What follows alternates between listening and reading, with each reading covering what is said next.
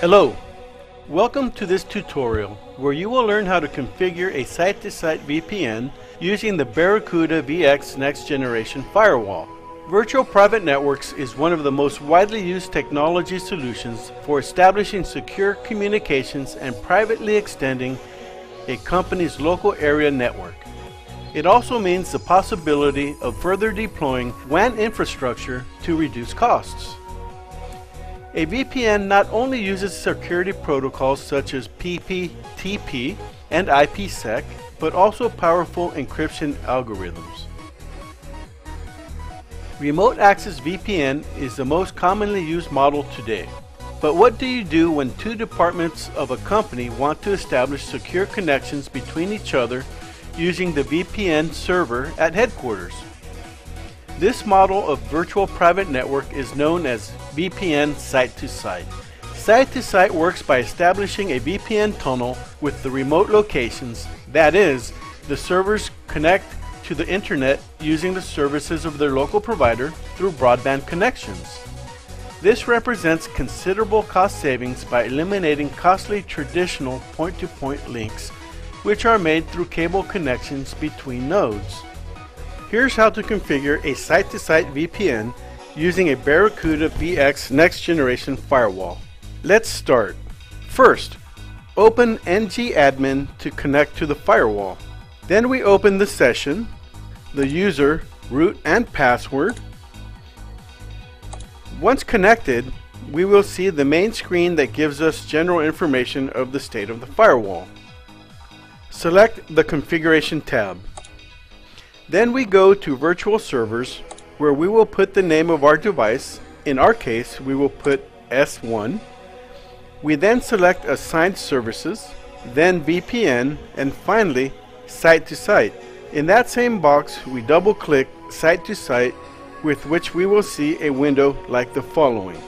Then we click on the lock button in the main window to start configuring, and then on the IPsec IKE v1 Tunnels tab, which is a type of VPN we will configure. In the blank space, we right-click and we will get a dialog where we select New IPsec IKE v1 Tunnel. The following window will appear.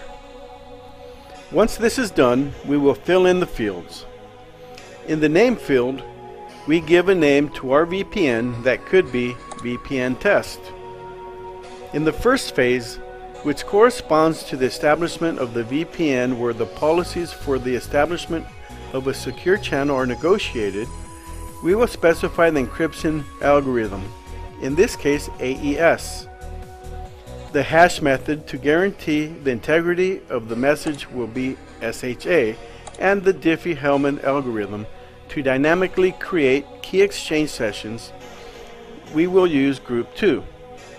The lifetime of the security associations we will keep in the default value of 28,800 seconds. We will do the same with the minimum lifetime and maximum lifetime.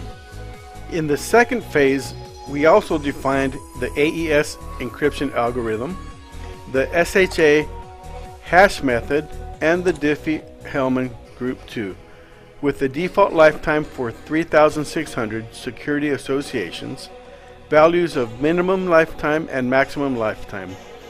We will enable perfect forward secrecy to increase security by ensuring that key sessions are independent of those already used.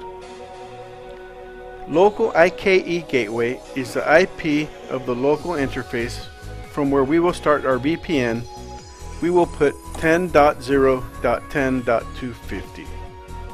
In network addresses below, we will put the network of devices that are going to traffic through the VPN. As an example, the network 172.16.0.0/24. Then we must hit the Add button. Remote IKE Gateway is the IP address of the remote device that could be another Barracuda NG firewall. We will use 10.0.12.23. In network address, we will put the network of remote devices that are going to traffic through the VPN and with which our local devices will communicate. As an example, the network 10.0.81.0/24. Then we must give the Add button. Assuming our firewall is the default gateway of our network infrastructure, we will not have to propagate this route. Example, it is not necessary to dial advertised routes. The window would then look like this. Then mark the identity side of the local side, where shared secret should be defined on the remote side of the peer identification. Write the shared secret that is similar to a password to choose and must be shared between administrators of both sides. In order for the VPN to be established, this shared secret must be the same on both devices, as well as the network's defined network address must correspond in our device. In the remote, we will use shared secret NU3STR4SH at REDSECCR377, which is a relatively safe key. After this is done, click OK, and then in the main window, send changes. Now select the activation pending option, then confirm by clicking on Activate in the dialog box that shows. This way we already have our VPN site-to-site configured and activated. Always remember that GlobeNet International works so that your business can take successful steps in the world of cyber communications. If this is useful for you, please give us a like or leave a comment. Until next time.